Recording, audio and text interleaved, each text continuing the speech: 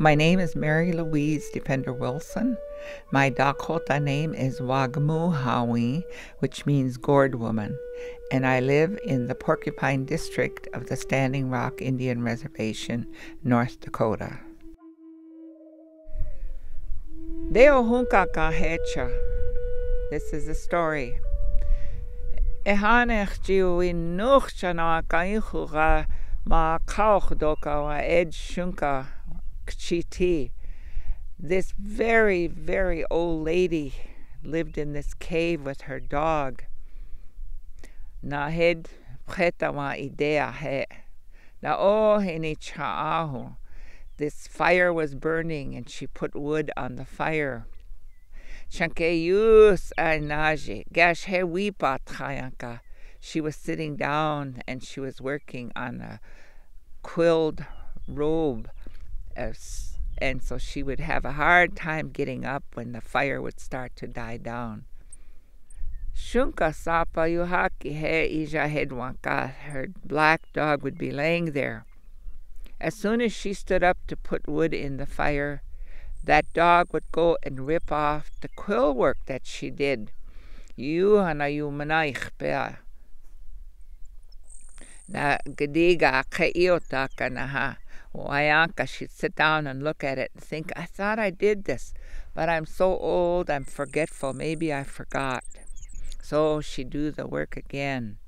Then the fire would die down. She'd go over there to put wood in. The dog would go and rip out the work she did. They say this goes on and on and on, because if she ever finished that quilling for that robe, the world would end. But because the dog rips it out, the world will not end. A majority of my stories are those stories I heard when I was a child. And this was way back in the early 1930s. So when people came to visit, they came in a team and wagon, and they would stay maybe 2 days. When we went to bed at night, somebody would say, "Ohunkaka, tell us a story." One that is where the animals talk and that's kind of called a hunkaka. The stories were listened to by everyone all together, adults and children, and many of us were very young. In many ways, the traditional storyteller is seen as the repository of traditional knowledge. They are the person you go to learn about an issue, learn about how to deal with an issue. They are often seen as the cultural resource for the community. The people who told the stories were, of course, my mother. She would always find something that was going on and then tell a story that related to it. Perhaps that was more like in the area of a lesson or something that I should remember. But the stories come from so many different sources and stories that fit all kinds of situations, even today. The traditional stories are being used in many different ways, from the ceremonies all the way to counseling sessions in schools, in nursing homes. Sometimes traditional stories are used as part of a ceremony, whether it's to help usher young girls into the new stage of their life or to help usher young boys into the new stage of their lives. If the stories aren't complete, the guidance for those people is not complete.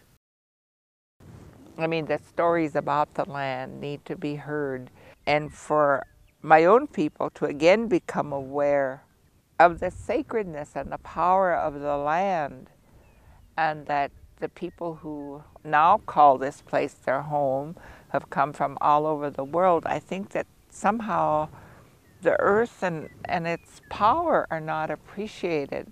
And you mentioned prairie dogs to somebody that's farming or ranching, and they're just a terrible thing. But the Dakota say that, they learned how to live in a village because of the prairie dogs, because the prairie dogs don't fight and kill each other. And the prairie dogs are always watchful for danger. So all of these things come from the stories. And what she wants to do is to reconnect with some isolated elders and traditional storytellers who might know a bit of this story. The other one might know another bit of it, and then she will put it back together and then tell it and present it to the community.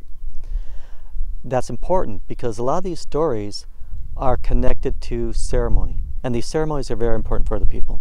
If they don't know the complete story, they're not going to be able to hold the complete ceremony. To have this happen to me at this time of my life, when you know that most people are kind of put on the shelf, so as to speak, and to be able to pursue some of the things that I want to find out, and I just can't, I guess, express enough gratitude and say, like, Pida Maya, thank you. Do ina dechid dakoed mahiktishnike chamishni. And I never thought anything like this would ever come to me.